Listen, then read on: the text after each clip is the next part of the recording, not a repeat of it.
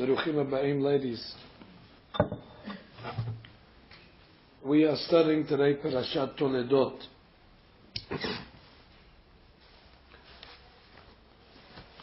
Our parasha is very famous and well known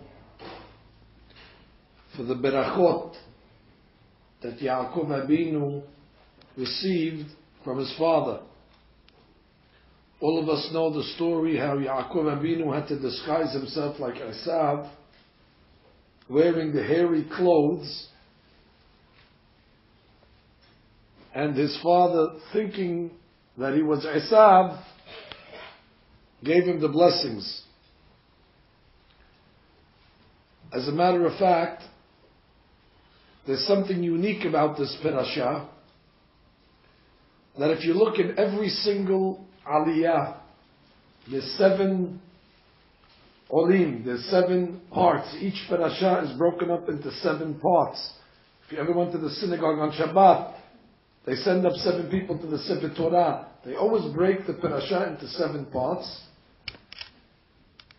If you look in every single part, there's a mention of blessing. In Aliyat Kohen, the Pasuk writes that God tells Yitzhak that he's going to be blessed, or that Abraham Abinu was blessed. Gur ba'aretz hazot. God says to Yitzhak, Ve'yeh imecha va'abarecheka. There's blessing. If you look in Aliyat Levi, the Pasuk also says the word blessing. Vaybarechehu Hashem. That's the way the Aliyah ends. Vaybarechehu Adonai. If you look in Aliyat Shlishi, the last words over there, it says Ufarinu ba'ares. We're going to be prosperous in the land.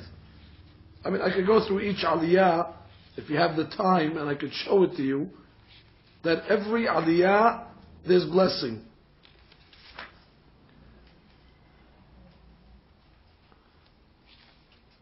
Vahiki zaken Yitzhak. Yitzhak gets older. He tells Esav, go out and prepare food for me. Ba'asiri mat'ami, make for me the delicious foods that I enjoy to eat. Ba'avur tevarechecha nafshi. So I'll bless you before I die. That's that Aliyah. You go to the next Aliyah, which is of course the Aliyah of Shishi, which is the blessings. V'yiten lecha Elohim mital hashamayim u'mishmaneh haaretz v'rob dagan v'tirosh. This is the Aliyah that has the actual blessings themselves that Yitzhak Abinu gave to Yaakov. And then Shvi'i is when Esav walks into his father and he says, what happened over here? He says, oh, your brother came already. It's too late. You missed out on the berachot. And Yitzhak Abinu says, Gam Baruch Yeh. He confirms the blessings. He said, I didn't make a mistake. Gam Baruch Yeh. Yaakov should be blessed. So you see, Toledot is a very, very special parasha. Incidentally, it is the 6th parasha. The number 6 usually is connected to blessing.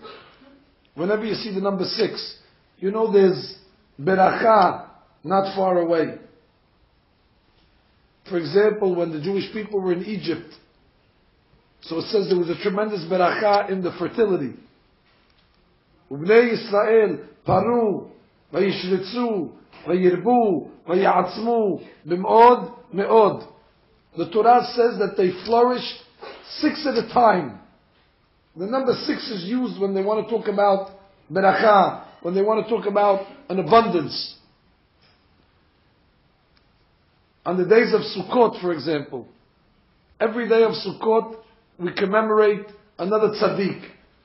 The first day is Abraham, and then Yitzhak, and then Yaakov, and then Moshe, and then Aharon, and the 6th day is Yosef.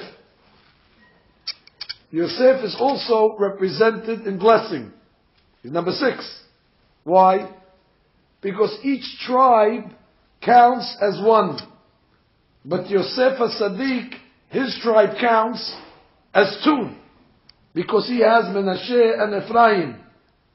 So again, you see the number 6 is Beracha. Just as a side point, I didn't come to teach you about the number 6 tonight. This is just an introduction to show you how significant this parasha is. If you look at the word Beracha, the root of Beracha is Bet, Resh, Chaf, Barech. Why did they choose those 3 letters for Beracha? Because the Beracha is always more. If somebody has 1, you give him 2, he has Beracha, he has double. So Bet is double 1. That's why they have a Bet. Resh, in the digits of 100. If somebody has 100, what's double of 100? 200. That's a Resh. And the digits of 10. If I give you 10, double of 10 is 20. That's Chaf.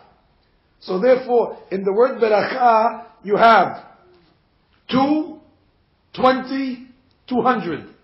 Which all is double in the single digits, double in the digits of 10, and double in the digits of 100. That's why they chose those words. By the way, there's also a law that says, in the laws of inheritance, the firstborn also receives a double portion. How do we say firstborn in Hebrew? Bechor. It's the same letters. Bet, Chaf, and Resh. Because he gets double. The Bet is double of the single digits, and the Chaf is double of the digits of 10, and the Resh is double of the digits of 100. Bechor and Barech are the same letters. Anyway, that's why maybe if you ever went to shul on Shabbat, by us at least, our minhag, the most significant aliyah is aliyat shishi, as you know. Why aliyat shishi? Because the number 6 is corresponding to beracha, to a great abundance. In this parasha, if you count, you'll see the word beracha, or ba'abarechecha, or any word connected to those words beracha, is written 32 times. That is more than any other parasha. It's a very big week. The week of the 6th week of the Torah. This is the week of berachot. It's a good luck for us. It's a good mazal for us whenever we reach Parashat Toledot. You know you're reaching the week of beracha. Be'azat Hashem, all those that are here and those that are not will be the recipient and the benefactors of this great beracha. Amen. And now to the subject at hand.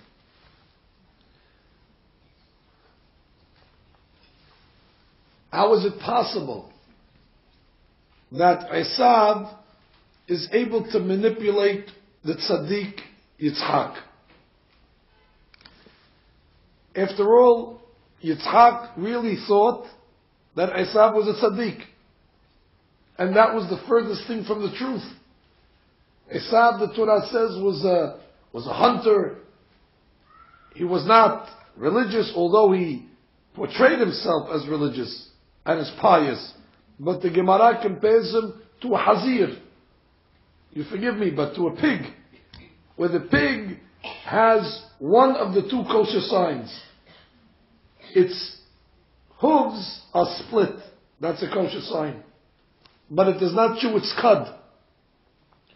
The hazir sticks his paws out and says, look, I'm kosher, eat me. But he hides his non-kosher sign inside. This was Esav.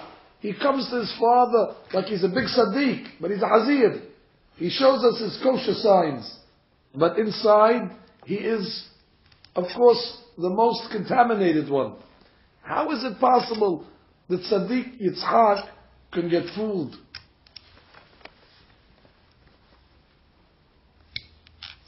I cannot ask you every question that I have on the parasha now. I'm just going to say some questions that should bother all of us. And maybe in the course of the talk, these questions will be answered. what is this business that Yitzchak Abinu is eating?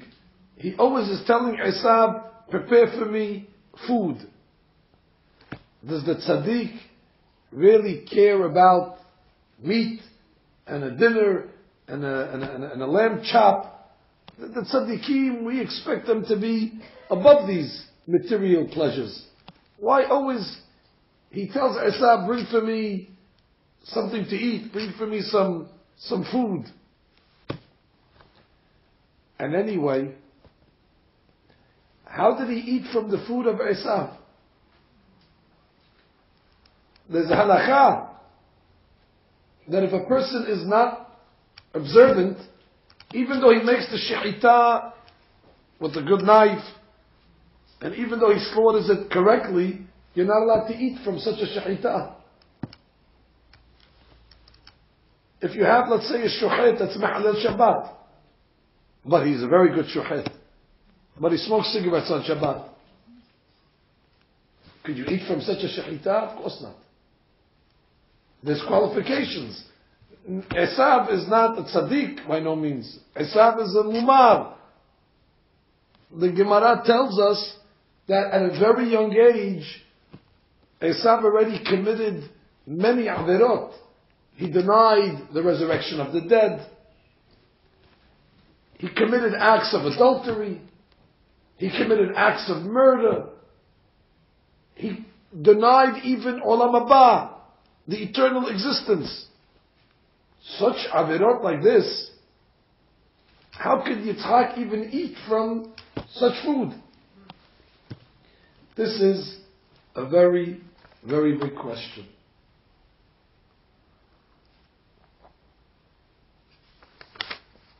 How do we know that Esav was the murderer? The Torah tells us on a certain day, Yaakov Abinu was making lentil soup. Ades, the lentil. And it says Esav came home from the field and he was tired. V'hu ayef. Rashi says, why was he so tired? Why this day was he more tired than any other day? Rashi says, because he just came from committing the act of murder. Who did he murder? He murdered Nimrod. I remind you, Nimrod was the one that threw Avraham Abinu in the fiery furnace. Nimrod was the one that helped build the Tower of Babel to fight God. Nimrod was the one that used to preach that he's God, or that the sun is God. Nimrod was the big Rasha of the generation. And on that day, Esav had killed Nimrod. So he came back from the field, he was weary, he was very, very tired. The Midrash writes, how did he kill Nimrod? You see, Nimrod used to wear a special coat or a jacket that he got all the way back from Adam HaRishon. Remember when Adam HaRishon left Gan Eden, God made him a special coat. And the tradition was, whoever wears this coat, you cannot kill him. One day Esav was shooting arrows in the field, hunting, and Nimrod comes to him and says, hey, this is my territory. This is your territory. What makes it your territory? It's the public domain. It's open season. Anybody can go hunting. So Nimrod said, oh yeah? If you want, we'll make a dukerav. Dukerav is a fight. And we'll see who wins. And the winner of the fight, you get the jungle. So Esav said, you got it. Tomorrow at this time, we come over here, we fight to the end. Esav came home, and Yaakov says, what happened today, Esav, in the field? He said, I met this guy Nimrod. Tomorrow I have a fight with him. He said, you're crazy. You'll never beat him. He wears the coat of Adam HaRishon. You cannot get him. He says, oh no, what did I do now? So Yaakov is teaching Esav strategy. Esav is so smart. But Yaakov is smarter. Yaakov tells him, when you meet him tomorrow, before you fight him, tell Esav, tell Nimrod, of course you're going to beat me, you're wearing the coat. There's no hadush. Take the coat off and let's fight like real men. And Nimrod is ga'ava, he's ge'er. He'll take off the coat. Once he takes off the coat, you grab it and you put it on and you beat him. That's exactly what he did. He comes the next day, Nimrod says, okay, we're ready. He says, oh, of course, you're a cheater, you're wearing the coat. He says, oh, you know about the coat? I don't need the coat, I can beat you with one hand behind my back. He takes off the coat, Esav grabs the coat, puts it on, and he kills Nimrod.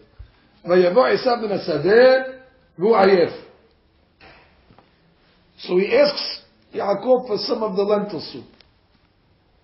Why was he making lentil soup? That's the soup du jour, that's the soup of the day? So the Gemara says that on that day, Abraham Avinu had passed away. And the custom in the olden days, as well as today, that they used to serve the mourners lentils. Because lentils is the food of Avelim for two reasons. Number one, the lentil is round. And that consoles the mourners because life is cyclical. People are born, people get old, people pass away. This is the cycle of life. So when we give them round foods, it consoles them that this is the way the world is. It's a world of cycles. That's why they also feed the mourners eggs, because the egg is also round. Maybe you remember a long time ago on the night of Pesach, they gave you an egg to eat. Why? Nobody knows why we eat eggs on Pesach. But we know we have to eat an egg. All the way at the end of the Seder, at the end before the meal, they say, everybody take an egg. Why? Because our tradition is that always the night of Pesach is the same night as Tisha B'Av. You'll figure that out. Whatever night Pesach was this year. Anybody remember what night Pesach was this year, the first night of Pesach? It was a Tuesday night? It was a Monday night or it was a Wednesday night? So we said every day of the week so far. It was a Monday night? It was a Sunday night? It's not such a hard question. Well, I know it cannot be on a Sunday night because the Gemara says the first night of Pesach can never come out on a Monday. Lo badu Pesach. And I know Pesach cannot come out the first day on a Wednesday either. And I know Pesach cannot come out the first day on a Friday. So we limit it. In any event, always the first night of Pesach will always be the same night as Tisha B'Av that year. So you see that we want to commemorate that. So how do we commemorate Tisha B'Av on the first night of Pesach? We eat the egg. Oh, the egg reminds us of Avilut, the cycles of life. Another reason why they serve the mourners lentils is because the Gemara says there's no mouth. It's closed. It doesn't have an opening. En lo peh. It doesn't have a mouth. Similarly, the mourner, en lo peh. What is he going to say? He has nothing to say. HaKadosh Baruch Hu does his judgments. We cannot question God or have claims. So just like the lentil, en lo peh, so to the mourner, en lo peh, he has no mouth. That's why the first 3 days the mourners don't even talk. They're quiet. They don't even respond. So they were traditional. Abraham Avinu passed away. Yaakov Avinu is making the lentil soup. Now, just as a point of information, how old was Yaakov and Esav at this point? So the Torah tells us, "Vayigdelu ha'ne'arim." They were ne'arim. Rashi says they were 13 years old. They were just bar mitzvah. Some say it cannot be 13 years old. It's more like 15 years old. Could be there was a typo in the Rashi. Because it's hard to say they were 13. The logic is that they were 15. Should I go through the math for a second to prove it to you that they had to be 15 years old? It's very easy, the math on this. Jews, I don't know what's easy anymore here. but I'll try it. Abraham Abinu was 100 years old when he had Yitzhak. Yitzhak was 60 years old when he had his children, Yaakov and Esav. That means when Yaakov and Esav were born, Abraham was 160. Abraham lived to 175. So that means on the day that Abraham died, they must have been 15 years old. That's very easy math. So even though Rashi says 13, could be it really means 15 years old. But they were youngsters. And it says in Rashi, Vayigdilu ha'ne'arim, they got to the age of 15. And all of a sudden, each one went on his own path. Esav went on the path of wickedness, of bad. And Yaakov on that day turned to the path of goodness. You want me to read you the words of the Rashi? That wouldn't hurt any of us. Let's see exactly the words of the Rashi. Vayigdilu ha'ne'arim. Vahi Esav ish yodeya sayid ish sadeh. V'Yaakov ish tam yoshev ohadim. Rashi says, Vayigdilu ha'ne'arim vahi Esav. Kevan shena'asu b'nei 13 shana. 13 or 15 like I said. Ze piresh lebate midrashot. V'ze piresh la'avodah zarah. Something happened on their 15th birthday, where all of a sudden, until that point, Rashi comments, you really couldn't see such a difference between the two. But at that age, all of a sudden they split. Esav went to the left, and Yaakov went to the right, and they would remain on that path to the end of their life. What happened on that day exactly? This was a turning point. In order to understand all these questions that I told you,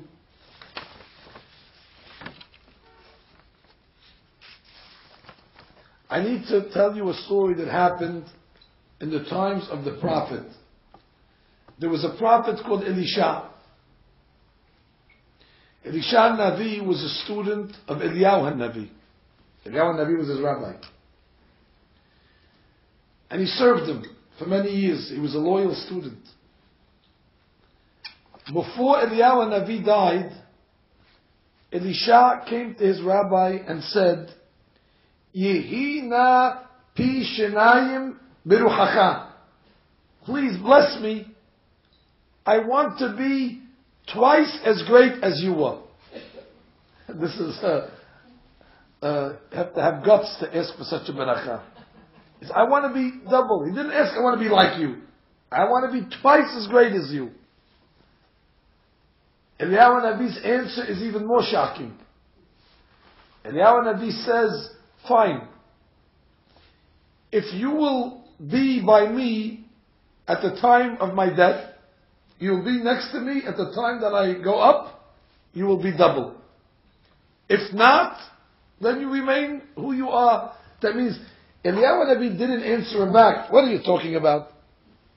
I would have answered that. If I have 100, how can I give you 200? I can only give you as much as I have.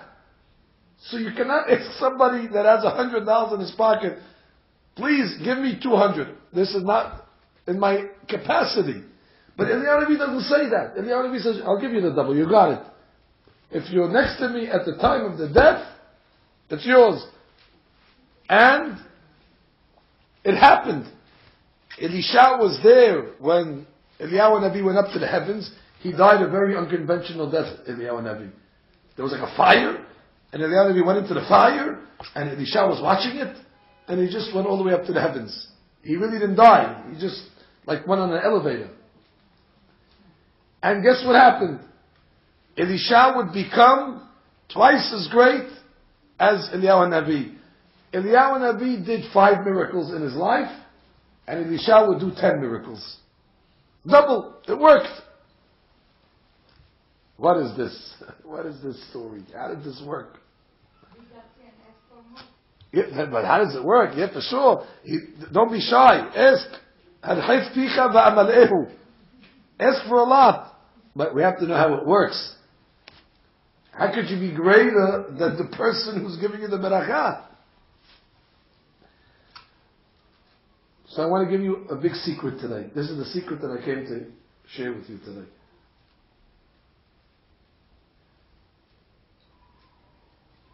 Moshe Rabbeinu lived 120 years.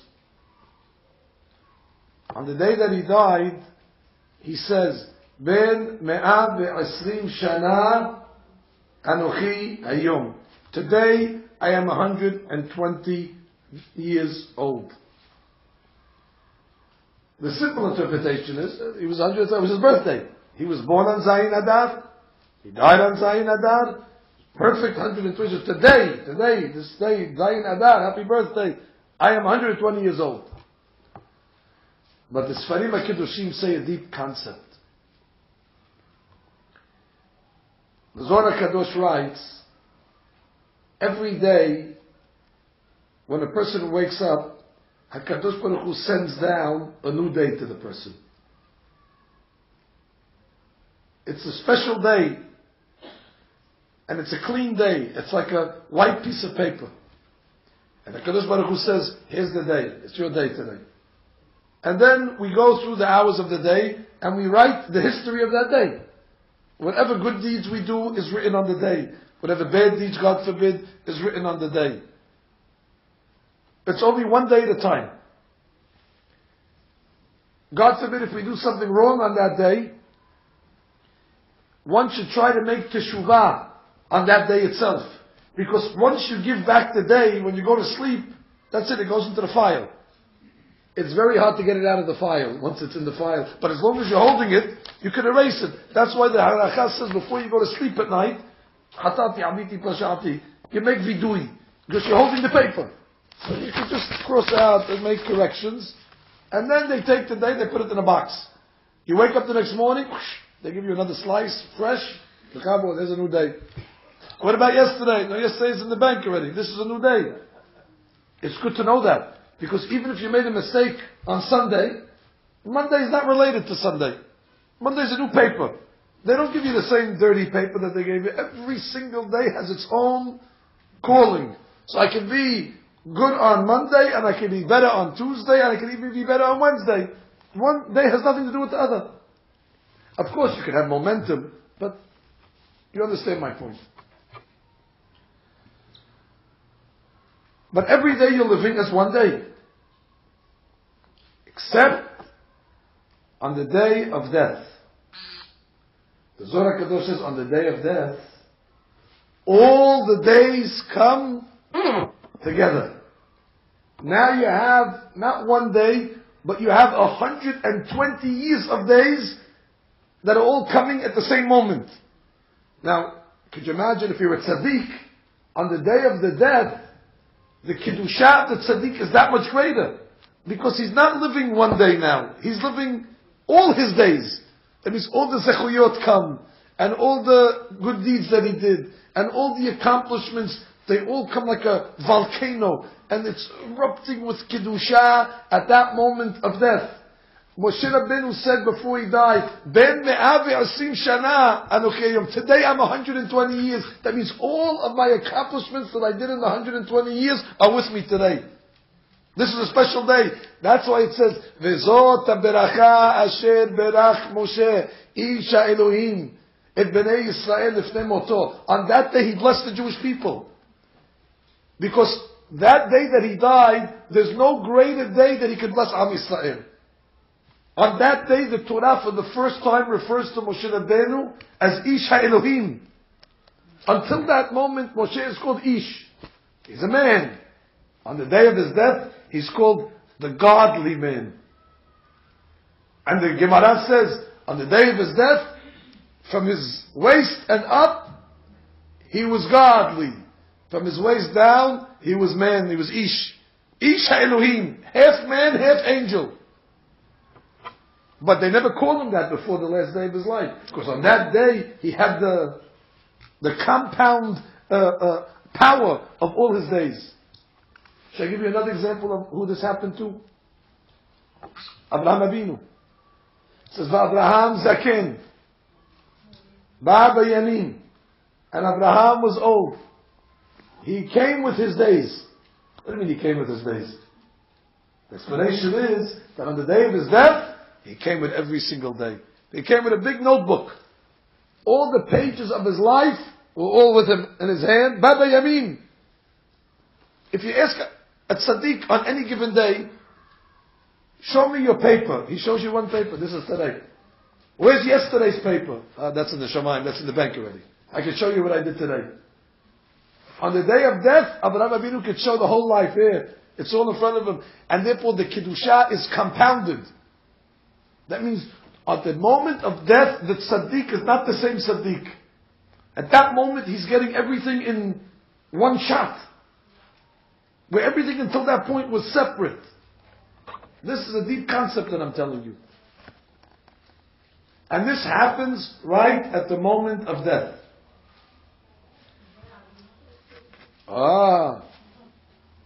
We go slow.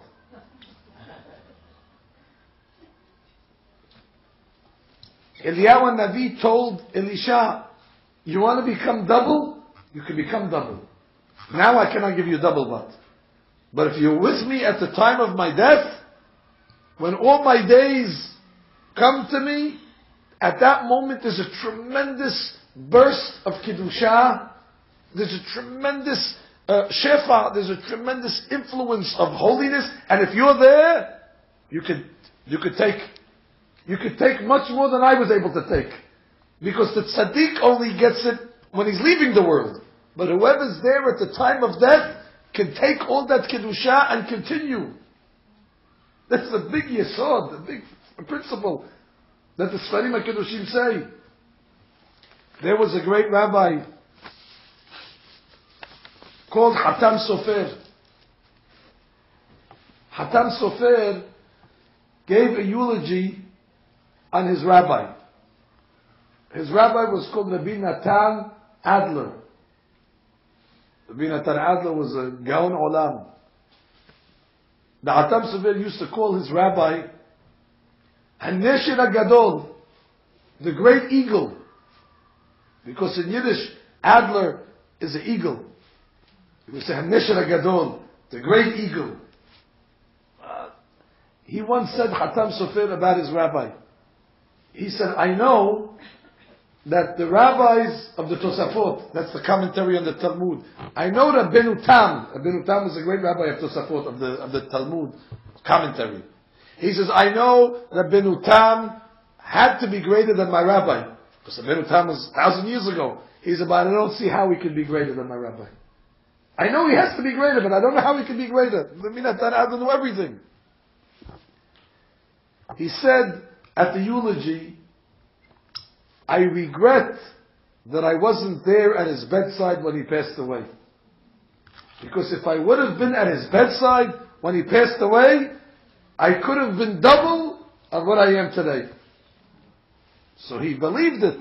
This is something that the tzaddikim understood.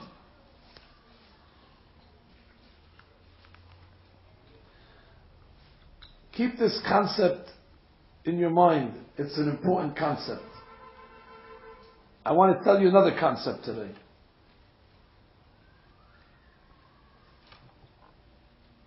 This concept is on my mind because we were learning it in the Gemara the other day, the Daf HaYomi. There was a great rabbi called Rabbi Yoshua ben Hananiah. Rabbi Yoshua ben Hananiah was known that whenever the Goyim, the philosophers, wanted to debate against the Jewish people, the rabbis would always tell Rabbi Yoshua, you go represent us.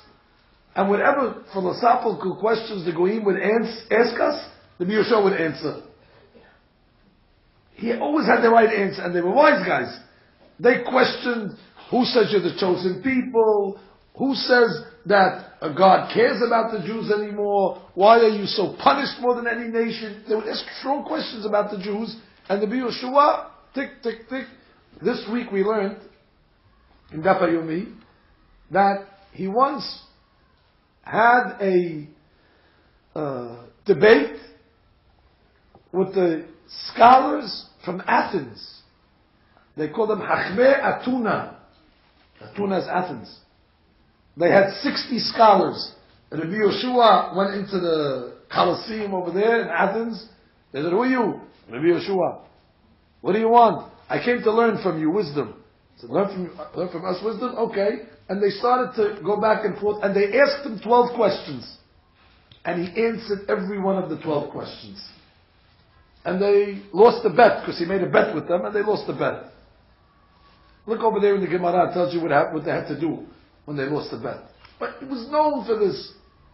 When Rabbi Yehoshua got old, he was about to die, the students came to him and said, Rabbeinu, ma tehve alan me'apikorsim. What's going to be with the apikorsim now? What's going to be with all these wise guys? You're not going to be around to answer them anymore. When you were alive, we know we could call Rabbi Yehoshua, you answer. But once you leave the world, who's going to be the one that goes to these debates? We don't have anybody that has your wisdom. Rabbi Yehoshua said, you have nothing to worry about. God creates the world always in a balance. As long as I'm here, the apikorsim are very smart also. Once I leave the world, they also leave the world. God always keeps everything fair. So,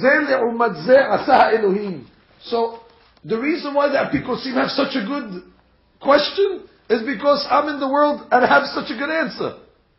Once God takes me, God will take them also. Don't worry.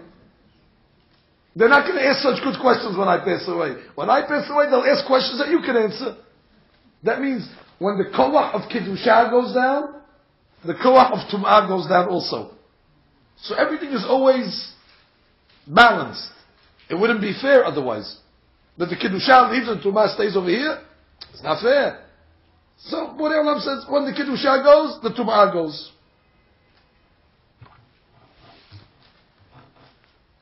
If I were to ask you ladies, who is the biggest Sadiq of the generation in the times that we're talking now?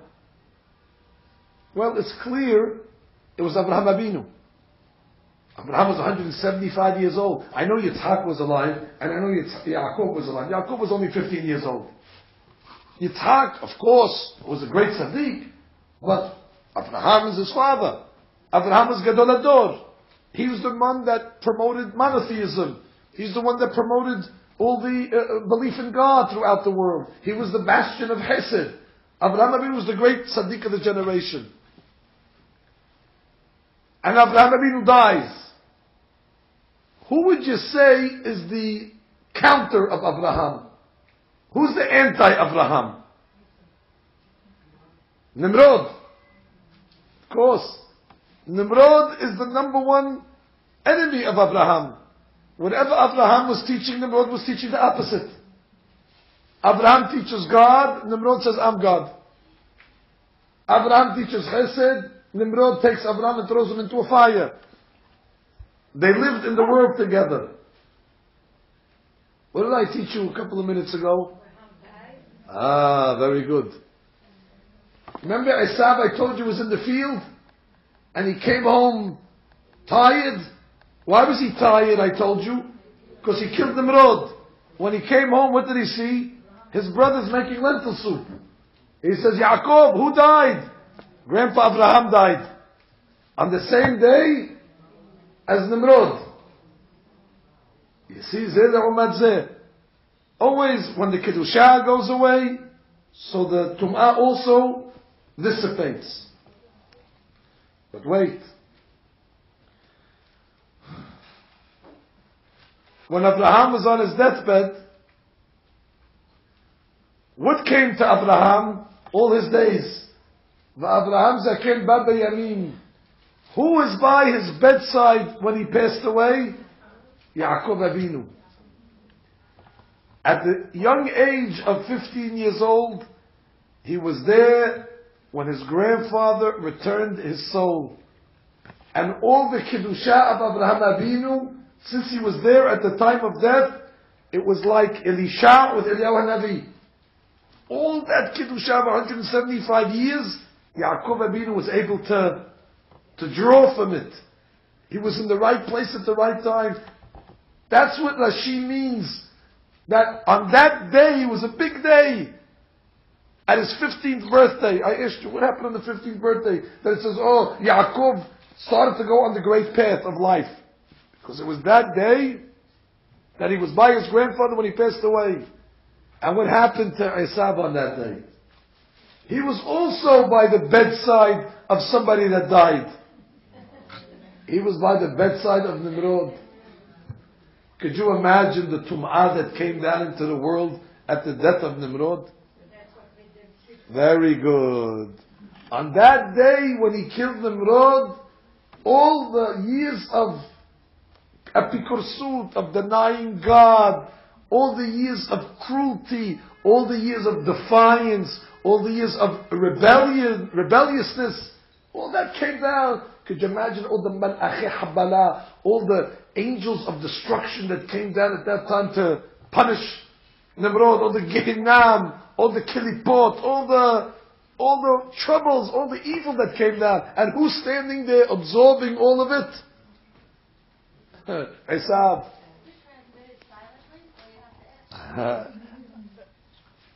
Don't get fooled by me, as if I know what I'm saying over here. Again, don't give me more credit than I deserve. This is what I'm saying. I understand it as much as I'm saying it. I don't know any more than what I'm saying. How it works? Is it wireless? Is it transferred through radar? I'm not sure exactly.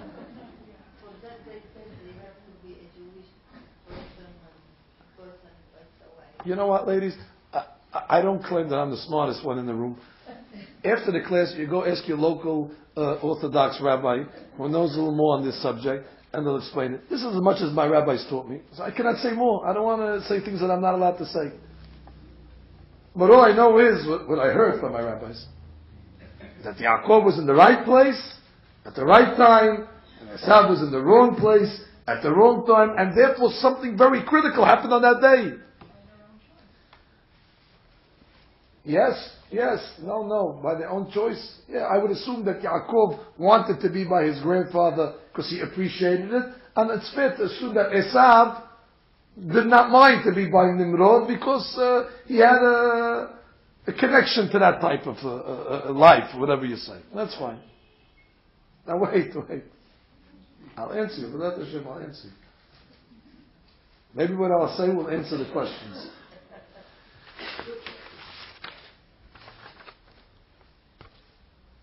Esav comes home that day. He says, give me some soup. I'm tired. So what does Yaakov Avinu say? Michra chayom. Sell me your birthright like today. What do you mean like today? He should say Michra hayom. Sell me today. I don't say, sell me your birthright like today. Like today. There's nothing like today. Sell me it today. What does it mean, Michra chayom? Yaakov Avinu says, Esav, we both know what happened today. I was by my grandfather with the Kiddusha. This is my calling. I'm into the Kiddusha, into godliness, into spirituality. And we know where you just came from. You're next to Nimrod, with the Tum'ah. This is your connection. Therefore, what do you want a Bechorah for? The birthright is a religious document. The birthright means you serve and bring sacrifices, and you have to be designated for God. This is not your... The events of today prove that you are not suitable for the Bechorah. So therefore Yaakov says, Michra chayom. Sell it to me based on what happened today, like today. Look at the current events. Isn't it obvious that you are not suitable for the... And Esav says, you're right. Who needs it? This is a religious document. I'm not interested in the religious document. He had all the tum'ah in him. Therefore, he had no understanding of it. But I'll tell you another interpretation. You see the word hayom? The tzaddik interprets the word hayom one way, and the rasha interprets the word hayom another way. Ask a tzaddik, when you hear the word hayom, what does hayom mean? Oh, hayom, asher anuchim etzavecha hayom. You must do the mitzvot today. Hayom na'asotam u'mahal lekabel secharam. Do the mitzvot today, and you'll get the reward tomorrow. The tzaddik always understands reward is later. This is the world of asiyah, the world of action. Ask a rasha, what does the word hayom mean? You know what the rasha says? Eat and be merry today, for tomorrow you shall die. Like the Nabi said, Echol v'shato hayom ki mahar namut. They both have the same word. The rasha says, I live for today. You cannot eat steak after you die. You cannot drink whiskey after you die. You cannot enjoy all the pleasures of life. There was a plane that was in emergency. The plane was, the pilot said everybody has to go into emergency crash position. Sakana. The guy is pushing the button for the stewardess. Sakana. The guy next to him says, what do you want a stewardess now? She cannot help you. The whole plane is going down. He says, I want a whiskey. He says, now you want a whiskey? He says, this is going to be my last whiskey before I die. In a few minutes I cannot have any more whiskey. I need one more drink before. That's the people. They say, live and be merry today. Because in the grave, there's no parties. So you see the difference? The tzaddik hears the word hayom. He says, oh, hayom na'asotam. Today we have to do the good deeds. Tomorrow we'll get the reward. The rasha says, today we have to have a party because there's nothing tomorrow. So Yaakov Abinu tells Esav, my dear brother, we know we have two different dictionaries. My dictionary, hayom, has one interpretation. Your dictionary, hayom, has another interpretation. So, Michra, sell me the birthright, kayom, like your interpretation of hayom. You interpret, be merry today and tomorrow you shall die. You don't want this religious document. Take the lentil soup, enjoy it. I'll give you a bottle of wine with it. It comes with a loaf of bread as well. Eat yourself happily and go enjoy yourself. The way I understand hayom, I understand hayom differently. I understand today you must be good and tomorrow there's reward in Olam Haba, but you don't believe in that stuff. So Michra Chayom, sell me the birthright based on your interpretation, like you interpret the day.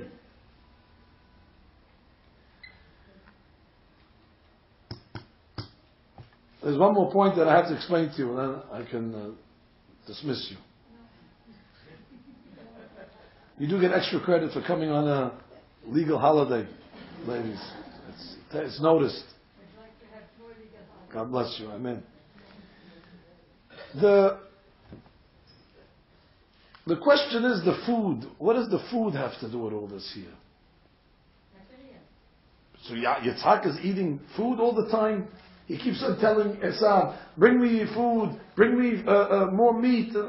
It's hard to explain that Yitzhak Avinu would have any connection to the physical pleasures of food. There was a great rabbi called Yismach Moshe. Yismach Moshe, one time, his wife had to go out to a wedding or something. So she told the rabbi, her husband, I left the pot of food on the fire. Do you mind making for yourself the dinner? He said, no, why should I mind? She went. Next to the food, there was another pot filled with soap and water. She was cleaning the pot, leaving the soap in there so to make it easy to...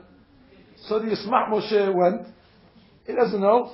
He takes the soapy waters and he's eating it. He's having soup made out of soap. He's eating it. And he didn't know anything. His wife came home. Says, did you have the dinner? So I had it. It was very good. It was very good. So okay. Then she goes to look at the stove. She sees he ate the soap. He didn't eat the dinner. And the Yismach Moshe, they don't even know what they're eating. They said they haven't ate it. They're not thinking about the food. They're not thinking about the taste of the food. They have no idea. Their mind is in the Shamayim. Now, if the Yismach Moshe doesn't think about food, you think Yitzhak Avinu thinks about food? Of course not. They had kavanot. The tzaddik, when you put in front of him food, he's able to taste the kedusha that's in the food. There's kedusha in the food. This is true. There's tremendous kedusha in the food. When a lady makes food for Shabbat, so she's putting kavanot in the food. The tzaddik, when you bring him the food of Shabbat, he can taste the Shabbat. He tastes the holiness in the food. We're tasting the salt and the pepper. It needs more this, needs more that. The tzaddik is able to taste the kavanot that are in the food.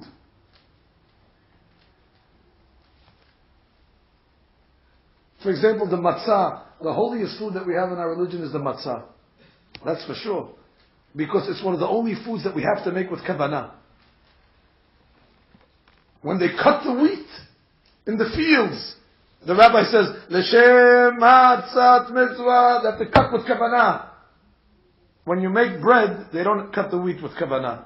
You need a rabbi in the field with a long beard and a big hat, he's cutting the wheat for the matzah.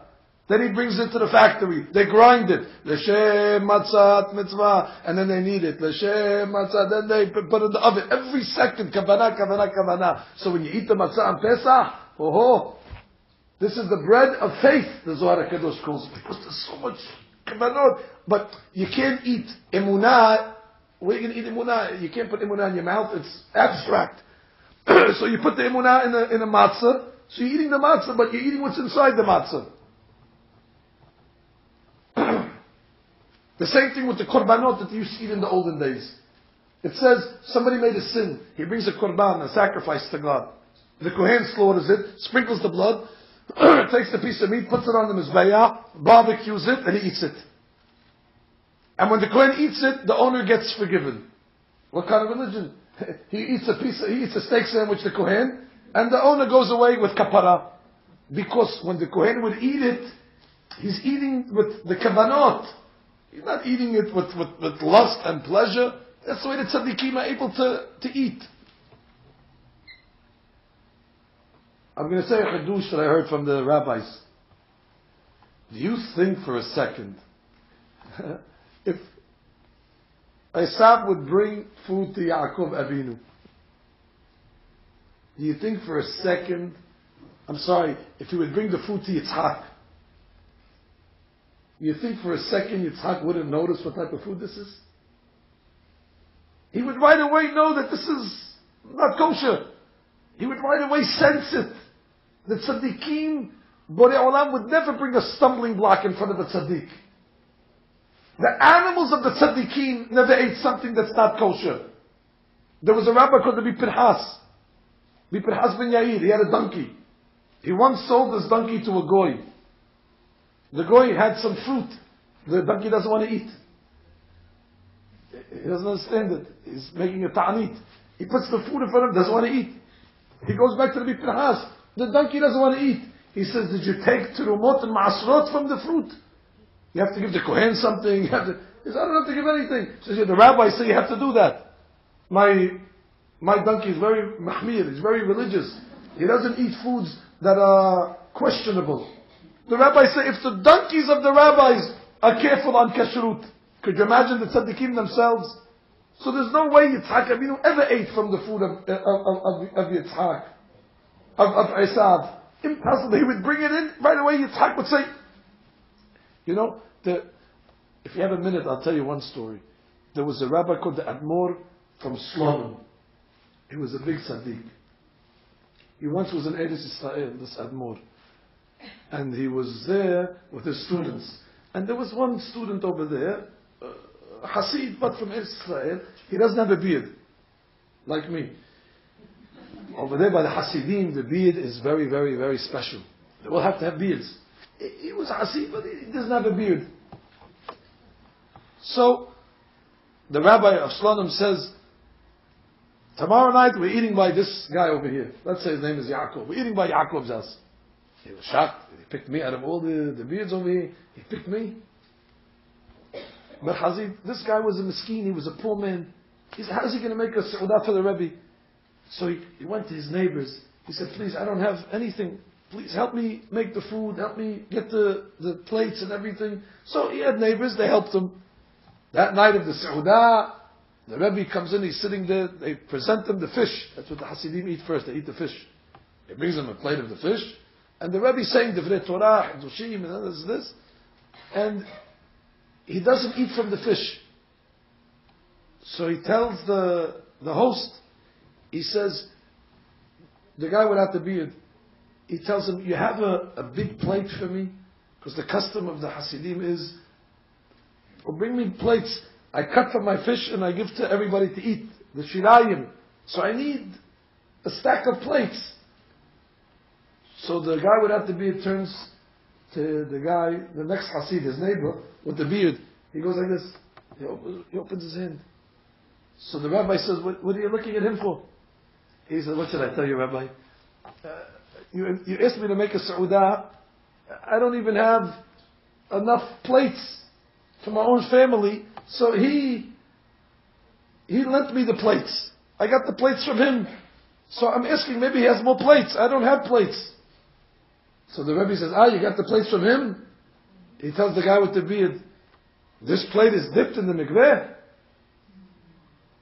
He says, no, I didn't dip it in the mikveh, because there's some opinions say you don't have to. He says, there's some opinions. So the Rebbe says, you know what the difference between you without the beard and you with the beard? You're both going to go up to the Shamayim. To you they're going to say, Jew, where is your beard? But to you they're going to say, beard, where is your Jew? But you see over here, the rabbi of Slonim knew that the plate wasn't dipped in the mikveh. How did he know? He knew. He felt it right away. He said, I cannot give the fish. This is not dipped in the mikveh. Now you're telling me, if the Admor from Slonim knew that the plate wasn't dipped in the mikveh, you think you could fool Yaakov Yitzhak Abinu? You think you could bring the piece of meat from Esav and put it in front of Yitzhak and he's going to eat it without questions? Of course not.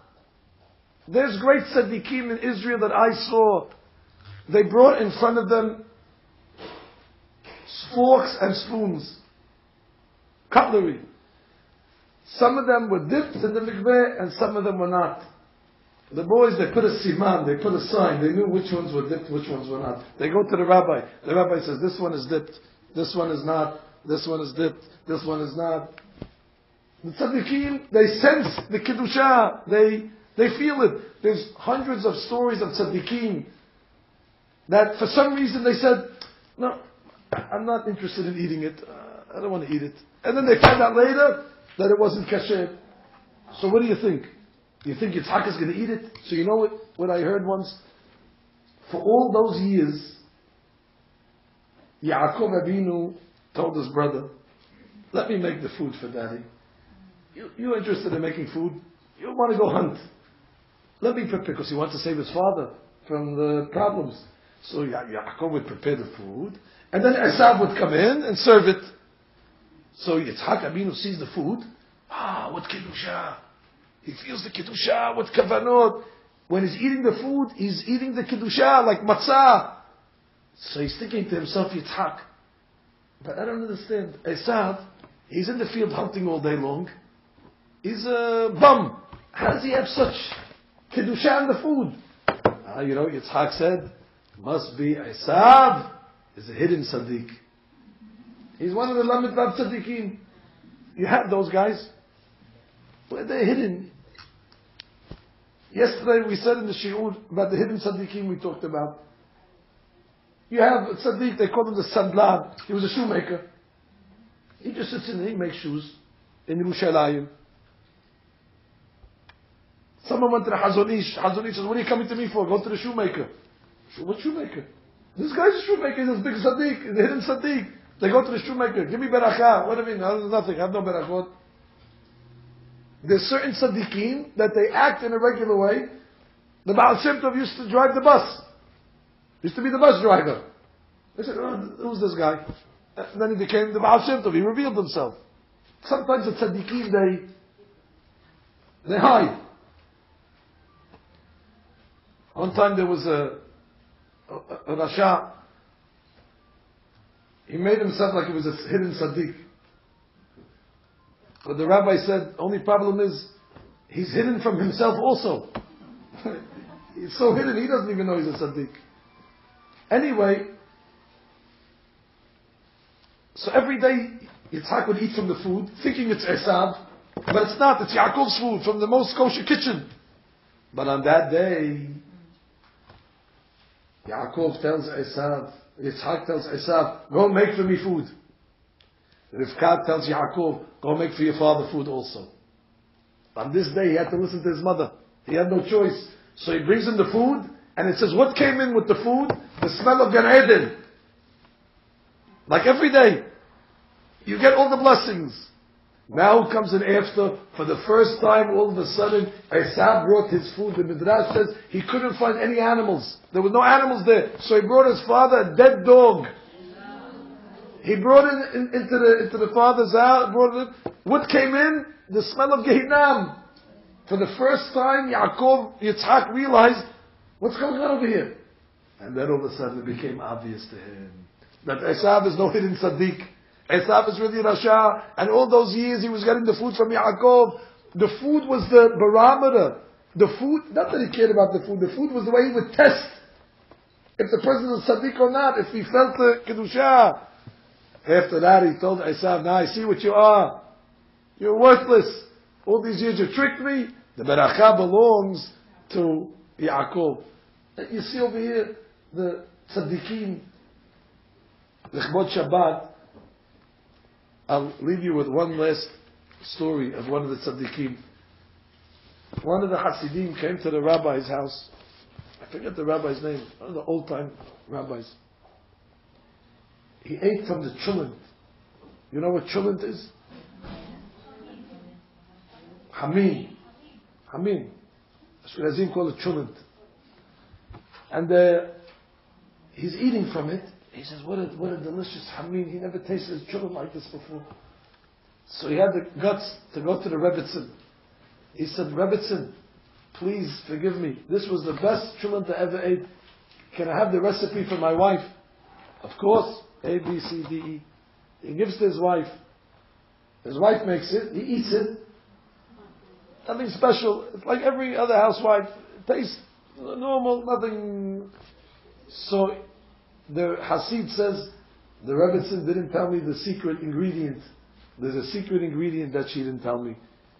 When I go back to that town, I'm going to ask her. So he went back to the town. He says, Rebbitzin, forgive me. You told me the ingredients, but there's something missing. She says, you're right, there's something missing, and I didn't tell you. There's every Friday, the rabbi, the big tzaddik, he comes into the kitchen and he takes the beans of the hamim and he pours it in the pot and he says, L'chbod Shabbat Kodesh. That you don't have. That's the special kavanot. That's why the food of the tzaddikim is different, because they have all these things in mind. And that explains us a little of the depth of the episode of Yaakov and Esav and the Berachot. The sixth parasha is destined for blessings, and Be'ezrat Hashem should be fulfilled on us, all the Berachot of the parasha as well. Amen.